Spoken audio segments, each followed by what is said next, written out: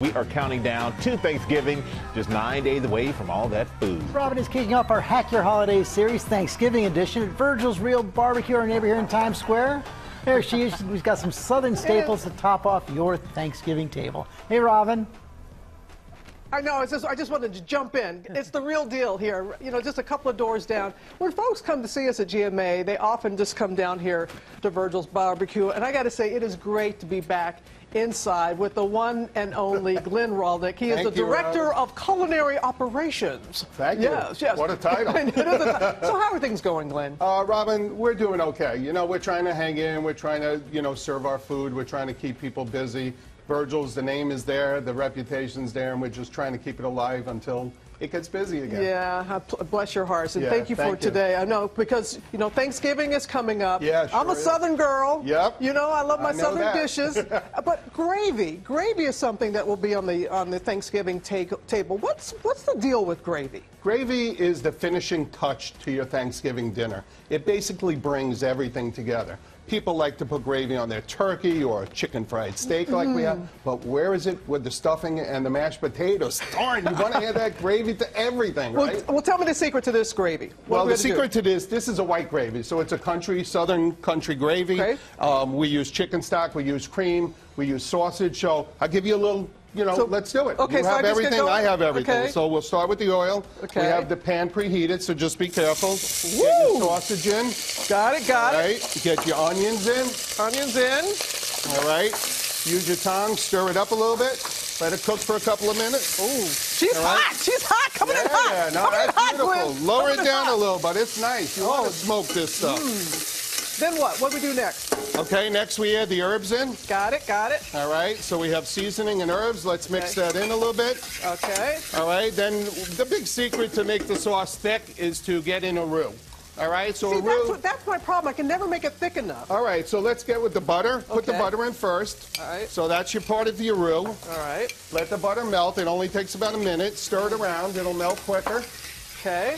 Come on, you know how to use those times. I know you do. I know you do. Perfect. Perfect. Okay. As soon as the butter melts, add your flour in. As soon as it melts? Yep. Okay. Doesn't have to be fully melted. Just add your flour in. Okay. All right. Stir it up. Stir it up. All right. I can stir it up. You man. can stir it up. I can stir Good to know. something up. Good to know. All right. So the trick here is the color of the gravy. If you want the gravy to be white, you only cook it for like 3 or 4 minutes. Okay. If you want a really brown gravy, you're going to cook it for like 8 minutes so that the roux turns brown. That's the trick of getting it nice and colorful and the right color. So let's mix it in. We cook it out for just a minute so the flour cooks out. And then you're going to add your liquids in. So you're going to add your cream in. Add your cream. All right. And then we have chicken stock. Chicken stock. All right. Cheers to chicken stock. Beautiful. All right, one but I more didn't know chicken that stock. about the coloring. It's how long you cook it. Okay. Absolutely. And the other thing is to make sure you're cooking it out. So let's switch to a whip. All right, you can put that on the side. Let's move it over to a whip. Whip it real good. Whip it good. Dun, Whip it good. dun, And dun, you're dun. going to see it's going to start thickening as you cook. Yeah. All right? And we don't want it too thin. We don't want it too thick. So we put in the right amount of flour, which is almost equal to the butter. Okay. All right? But then if it comes out where it's getting too thick, we want to thin it, just add a little more cream or a little more stock. I like You may have to adjust the seasoning. But then if it's too thin, the big trick, reduce it down a little more, and it thickens as it reduces.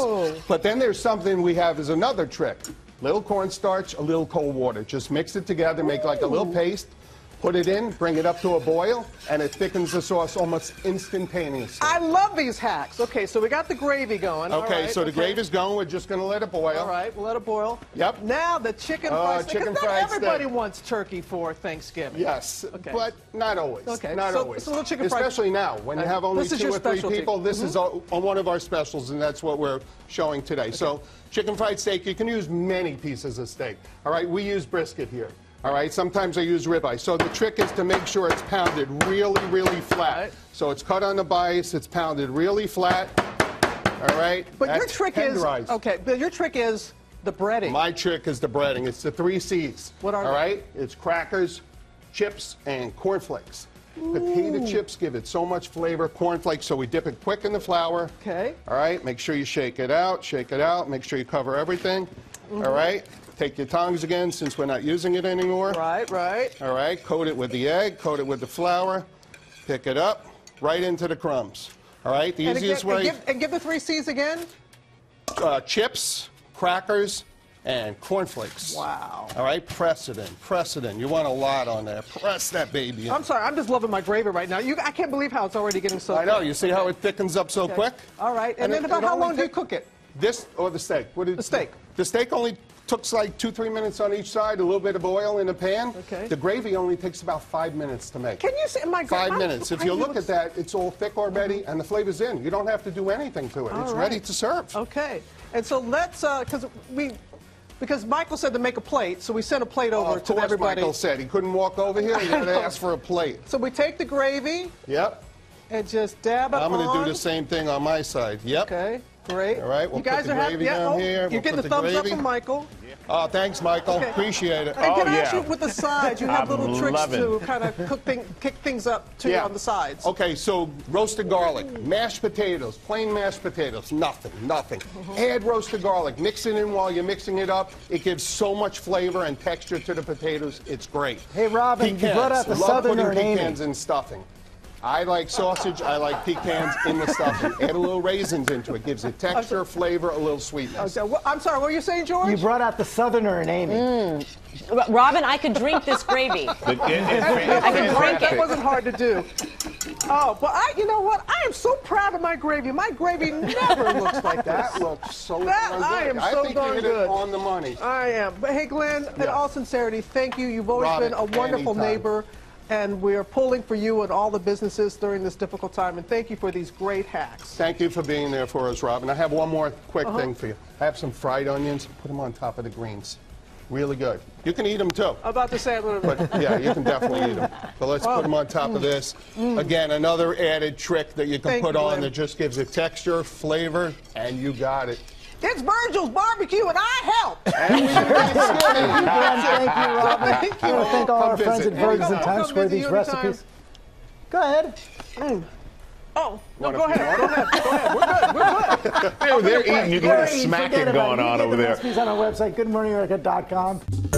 Well, hey there, GMA fans. Robin Roberts here. Thanks for checking out our YouTube channel. Lots of great stuff here. So go on, click the subscribe button right over here to get more of awesome videos and content from GMA every day, anytime.